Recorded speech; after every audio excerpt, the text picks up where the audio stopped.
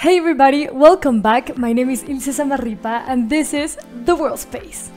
I was presented with a challenge. I wanted to take my meat PC from Canada to Mexico, but my objective was to take my built PC as carry-on and take it with me on top of the plane. I'm gonna tell you everything that went right and everything that went wrong in case you ever want to do something similar. My case is a Cooler Master Box Lite 5 RGB ATX Myth Tower, which is already bigger than the size they let you take as carry-on. So that was the first inconvenience I was ready to face.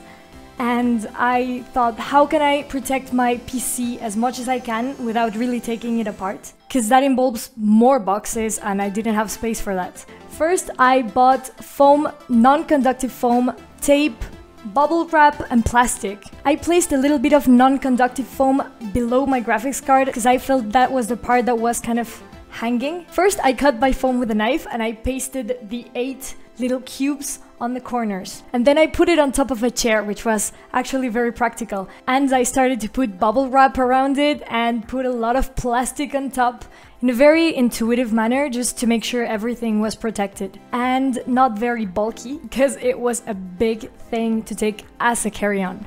If you ever want to do this, try to keep the bubbles upside down. So the bubbles are actually facing the item you're bubble wrapping. Then in Staples, I also bought this $36 cart, which was a lifesaver because it made my computer actually look like luggage and it made me be able to move it around easier. And then I was ready. I knew I was gonna have issues with it, but I wanted to see how much I could get away with it and see if it was a viable option in the future, because I travel a lot and I don't love laptops. So, okay, I sold my monitor, I took my mouse and I took my keyboard. So when I was doing my check-in, they didn't really see my computer in the counter just because I had bigger problems at that moment. I had to check in 3 bags that had so much extra weight. They would charge me around $350 for the 3 bags, plus extra weights around $100 each bag. So it would have been a total of like 550 Canadian dollars, which was insane. I mean, it was more expensive than my actual plane ticket. So the crew of the airline proposed that I upgraded from economy to first class for only 200 Canadian dollars instead. And that actually allowed me to have 2 70-kilogram suitcases for free. That was a great option. And with my 3 bags of checked luggage and my PC on my hands, I was ready to go. Stage 2, security check. I am going through just fine, and then it was terrible because they made me take off the whole bubble wrap and they gave me scissors to cut it. They just actually wanted to check if the box didn't have like any weird powders or like drugs or something. It was really complicated, but the guy was really nice. He even gave me tape to put it back together. It obviously looked even bigger than before because the bubble wrap was not like tight. Stage 3, going in the plane. So I had the huge fortune of being first class, and turns out the cabinets are way bigger than the size I'm used to. So that was a huge advantage. When I walked in the plane, the crew were looking at me like, whispering like, oh my god, that's a huge bag, like it's not gonna fit. But the manager stepped in and he was like, hey, she is first class, let her be, I'm gonna help her. And he took my bag and he put it up and I was like, my god, this is my lucky day. Like, I was so scared and I didn't know what was gonna happen at all, but everything went smoothly up to that point. I was like, score!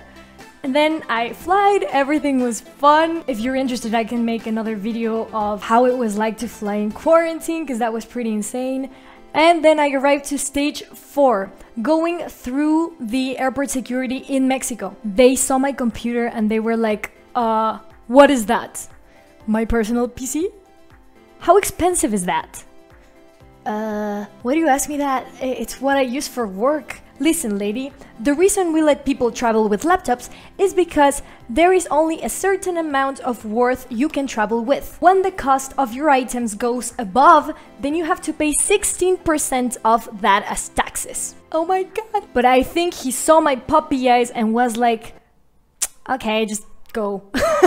So I was extremely lucky that day. Everything happened and everything arranged in a weird way, the way it should. Yeah, it was a crazy experience. So here are some things I learned. They told me you can actually go in and out of a country with computers, instruments, or anything, even if it's more expensive than the limit, but you actually have to declare it in the border. So you have to say, this is equipment I use for work. That way they register in the system and they won't be bothering you with extra fees or taxes. Would I recommend doing what I did? No. It was super complicated, super stressful, but I will do something more intelligent next time. Now that I know all these things, I will use the same CPU, graphics card, RAM, SSD, cooler, power supply, and everything, but I will get a mini ITX case and a mini motherboard. And I will be in the lookout for cases that actually fit in a carry-on bag, so I can travel with it in the future. From now on, I will always declare my pieces of equipment as something I use in order to work. If you like this video, please give it a thumbs up so I know you enjoyed this, and I can make maybe a part 2 of this video if you like it, of the case I use and how I changed everything. And if I travel again, I will let you know all the logistics and how it went with this new case. I made this video with the objective of simplifying my travel experience with my PC and putting myself as our guinea pig so we can all learn from this and make everything easier for artists who move their equipment around the world. Please comment any doubts and any tips you have, because I'm very interested in hearing what you think of this. Oh, and guess what? Trikingo is a site where you can download many different tools and tutorials, so make sure to check it out. I have a coupon where I get 20% discount in any purchase, and they make animation easier with tools that save you a lot of time. So make sure to check it out. Thank you for watching and keep making art, you beautiful artist!